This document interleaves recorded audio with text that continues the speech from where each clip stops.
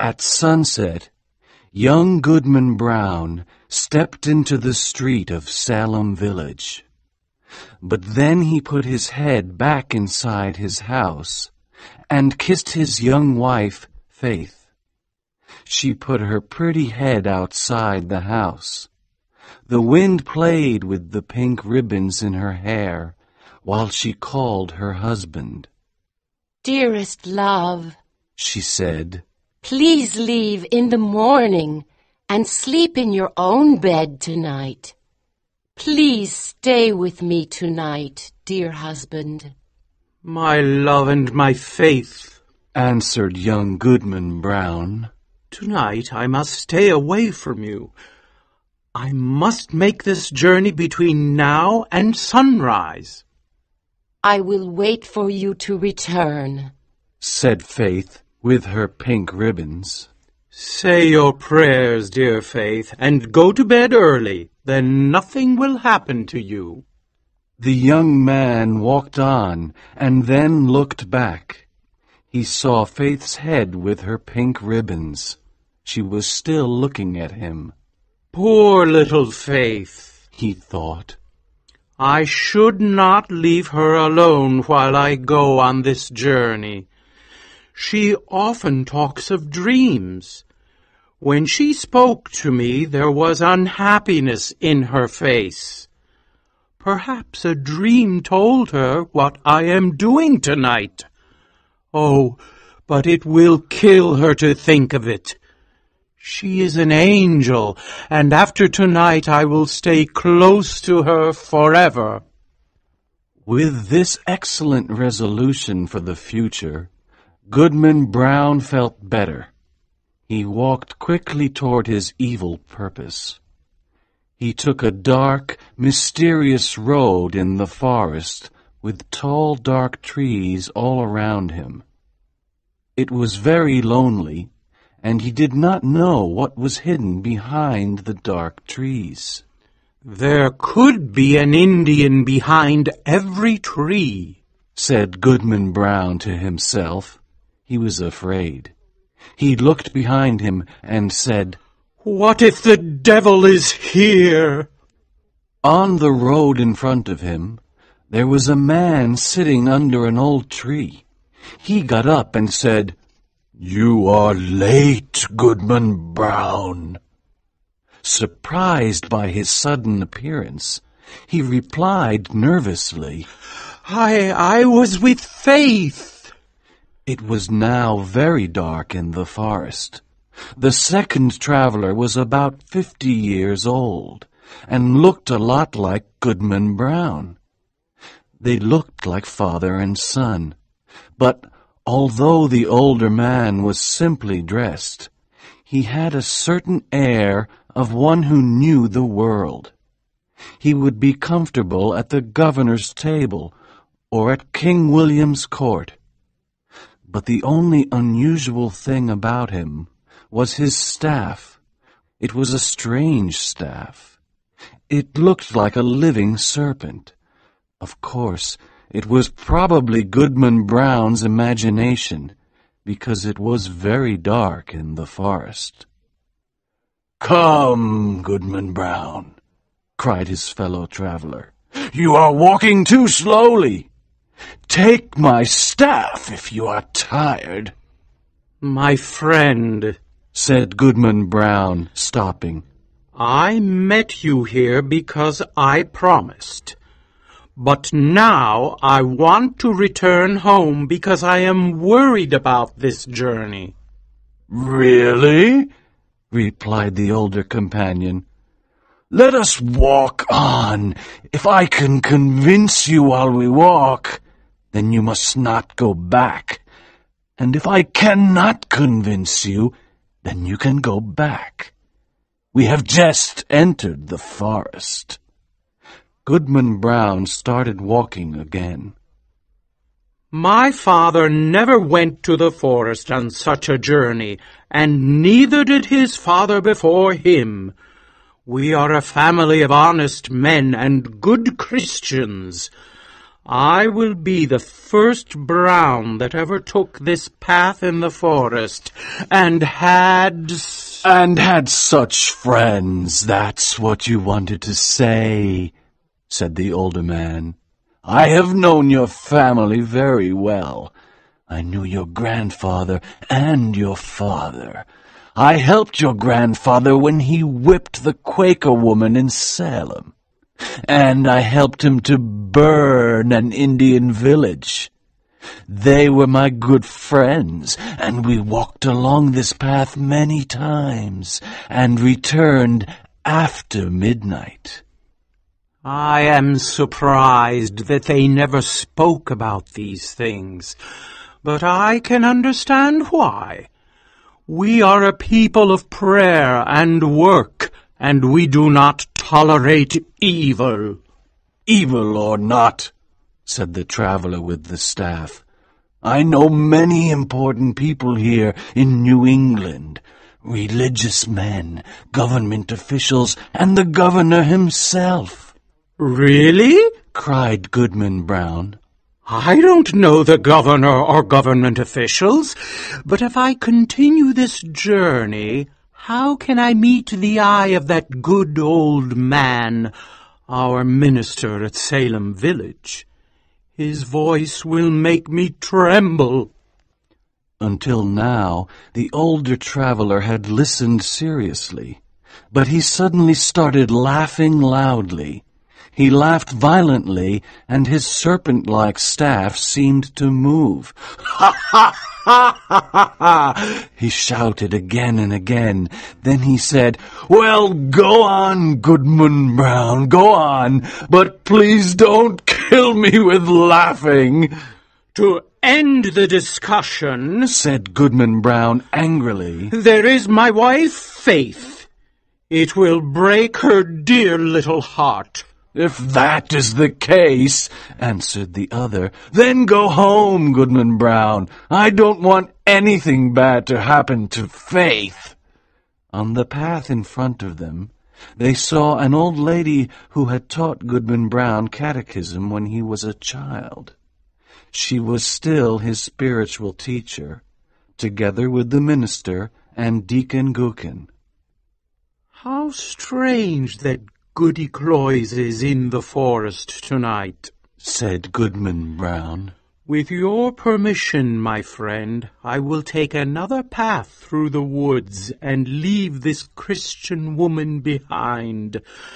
I don't want to meet her. She may ask me where I am going. Very well, said the older traveler. You go on through the woods, and I will walk on the path. The young man turned into the woods, but watched his companion, who walked along the path. The old lady was walking along quickly for a woman of her age. The traveler touched her neck with his staff. "The devil!" screamed the old lady. "It's your old friend," said the traveler.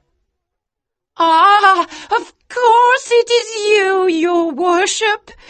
Yes, it is really you, and in the image of Goodman Brown's grandfather," cried the old woman. "Well, I was ready for the meeting, but I had no horse to ride on. My broomstick has disappeared. I think the witch Goody Corey stole it, so I decided to come on foot. If you give me your arm, we will be there shortly." "I cannot give you my arm," answered her friend, "but here is my staff." He threw it on the ground, and Goodman Brown thought that the staff took the form of a serpent, but he wasn't sure. First he looked up, and then he looked down, and he did not see Goody Cloyes or the serpent-like staff. All he saw was his fellow traveler, who was waiting for him calmly. That old woman taught me catechism, said young Goodman Brown, and there was a world of meaning in that simple comment. They continued walking in the forest and talking. The older traveler broke the branch of a tree and used it as a walking staff. Suddenly Goodman Brown sat down under a tree and refused to continue.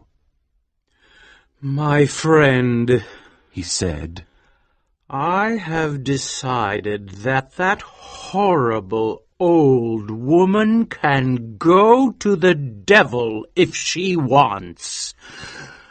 I always thought she wanted to go to heaven. That is not a reason to leave my dear Faith and follow her." The older traveler said calmly, "Sit here and rest.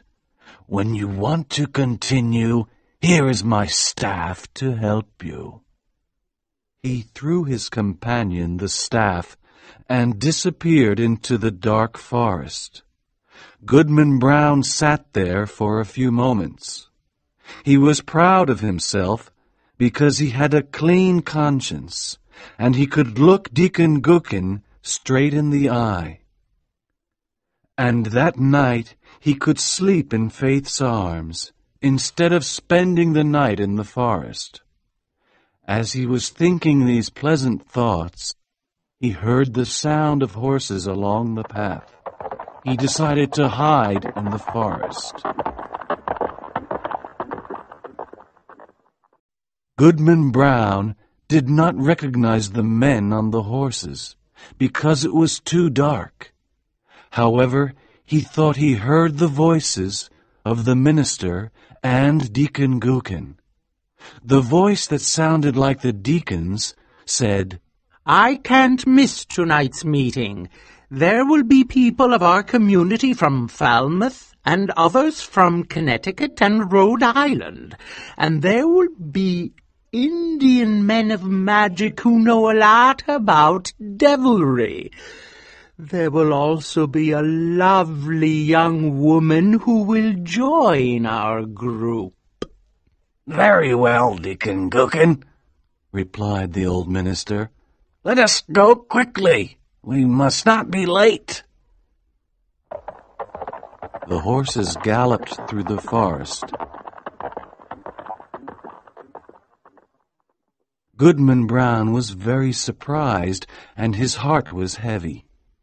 He looked up at the sky to see if there was a heaven above him. He saw the sky and the bright stars. "With heaven above and faith below, I will resist the devil," cried Goodman Brown.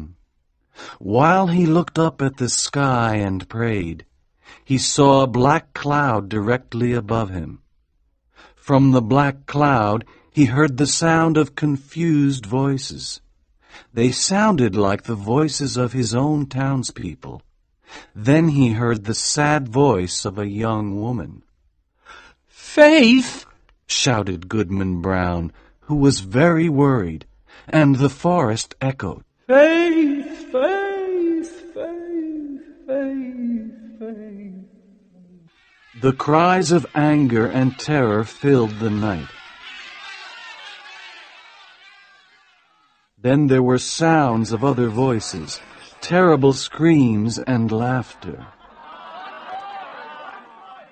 The black cloud passed over his head, and something fell down slowly.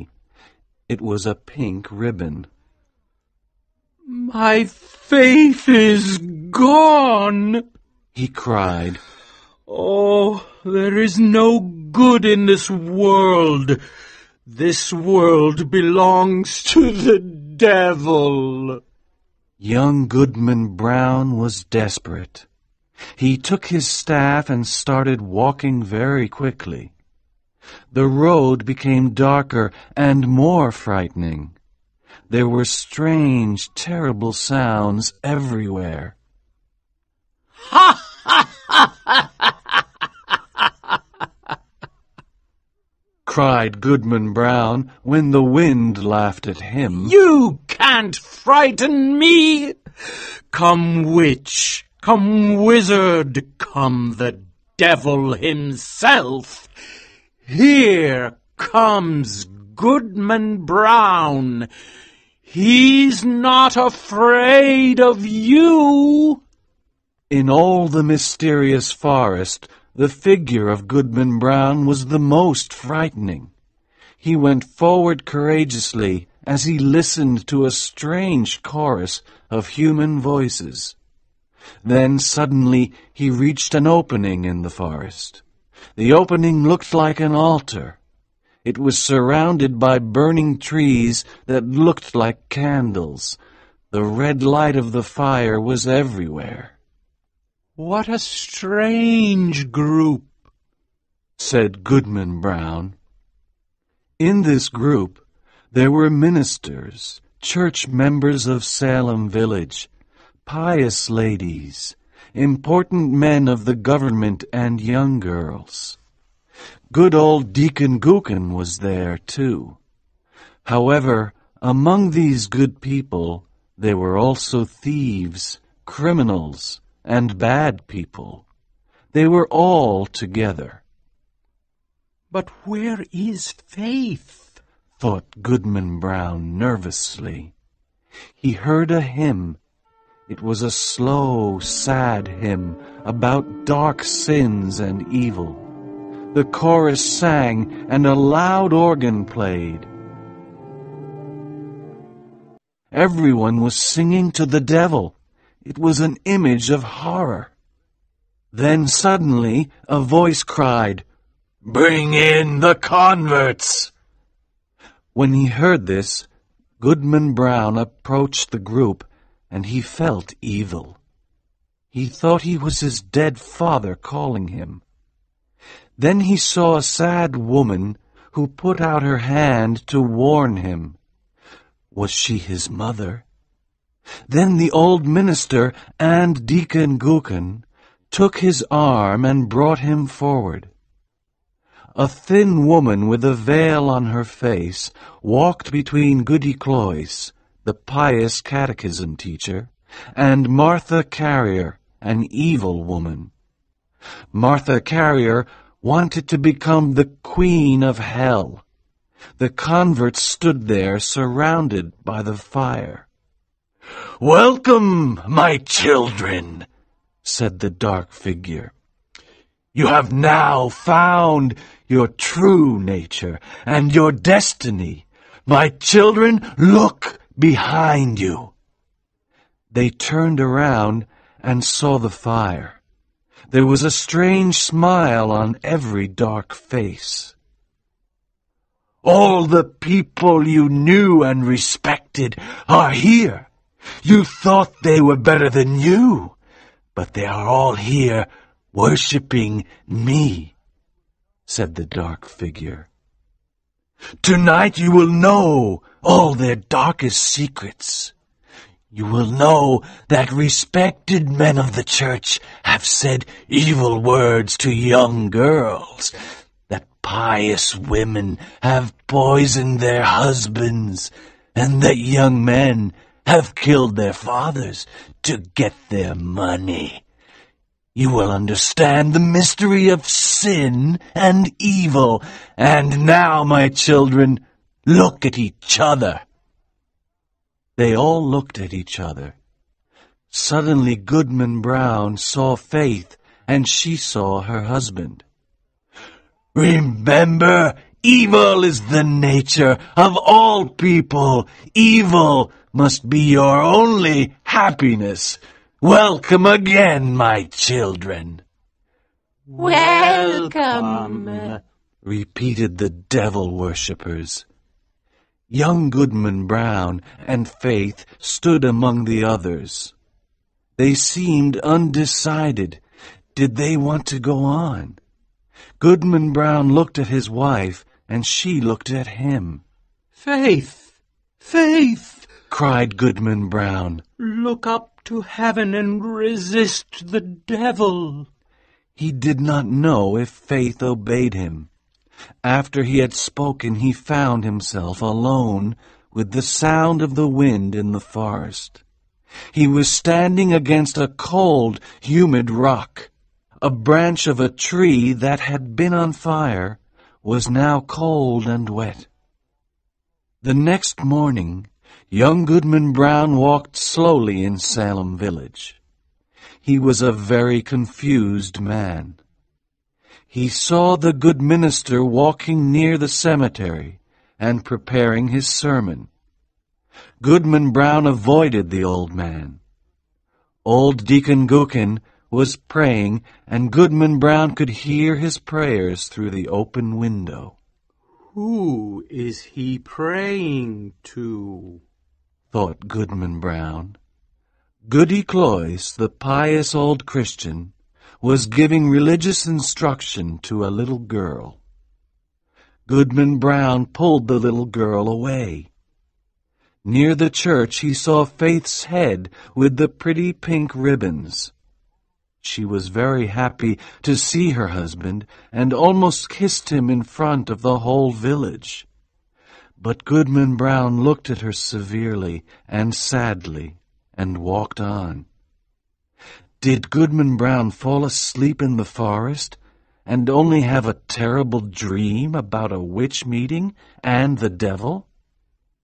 Perhaps, but it was a dream of evil omen for young Goodman Brown. After that strange night, he became a sad, dark, almost desperate man. On Sunday, when the congregation sang a hymn, he could not listen to it. He could still hear the frightening hymn of the night in the forest. At night, he often awoke and moved away from Faith. When the family prayed, he looked at them angrily and turned away. After a long life, Goodman Brown's body was carried to his grave, followed by Faith, his children, and grandchildren.